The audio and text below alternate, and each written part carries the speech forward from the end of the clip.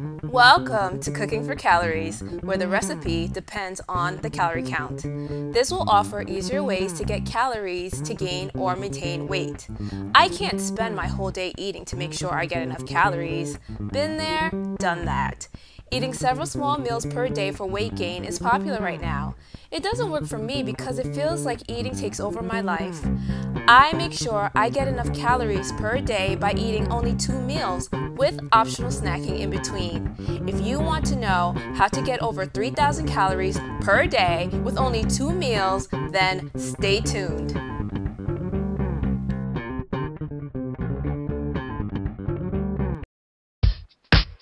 Here's what you'll need. Rigatoni, 200 calories per serving. Margarine, 100 calories per serving. Pasta sauce, 90 calories per serving. Cheese, 60 calories per serving. Seasoning salt and crushed peppers or whatever seasoning you want to use on rigatoni. I don't make a big deal about measuring out the rigatoni. I eyeball it by making sure the box only has half or 3/4 of the rigatoni left. You don't need to get the exact brands, but try to get brands with similar calorie counts per serving to get the same or similar total calories. You can use a different brand or kind of pasta sauce, whether it be chunky vegetable, marinara, sausage and peppers, etc. You don't have to use rigatoni. Any kind of pasta will do. The cheese can also be whatever you want. To learn and get practice on how to read nutrition labels and how to customize these meals to suit your needs, get the Curving to Customized ebook. See the description box below to find out how to get this useful ebook for those who are naturally skinny and trying to gain weight. The ebook also addresses light and heavy meals and foods. It is important to know if a meal or food is light or heavy so that you can get as many calories as possible and don't end up feeling stuffed all the time. The ebook gives examples of light and heavy meals. It also gives tips on how to tell when a meal is light or heavy for you. Whether a meal or food is light or heavy may be different for each person, so take my description as a general opinion.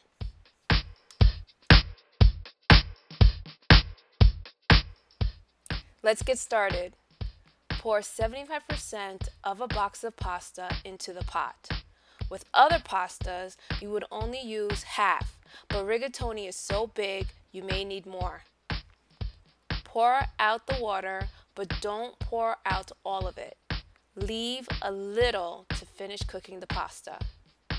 The key is to put the butter into the pasta when it's halfway cooked. The pasta is soft enough to eat, but it's still hard. Put the butter in, stir, and let it cook for about 2 to 3 minutes until most of the water is gone. Add half a jar of pasta sauce. Add the seasoning and mix. Pour out half of the pasta into a container. Put 5 slices of cheese on, then add the rest of the pasta. Add the other 5 slices on top of the pasta.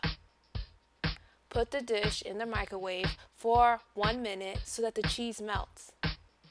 Here's your cheesy pasta. This is an easy alternative to baking. It tastes similar to baked cheesy pasta. Let's count the calories. 3/4 box of rigatoni, 1,200 calories. 4 tablespoons of margarine, 400 calories. Half a jar of spaghetti sauce, 225 calories. 10 slices of mozzarella cheese, 600 calories. That brings the total calorie count to 2,425 calories.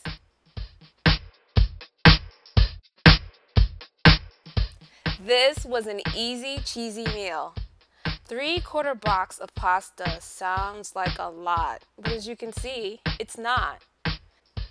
This is a medium meal, satisfying but not too filling.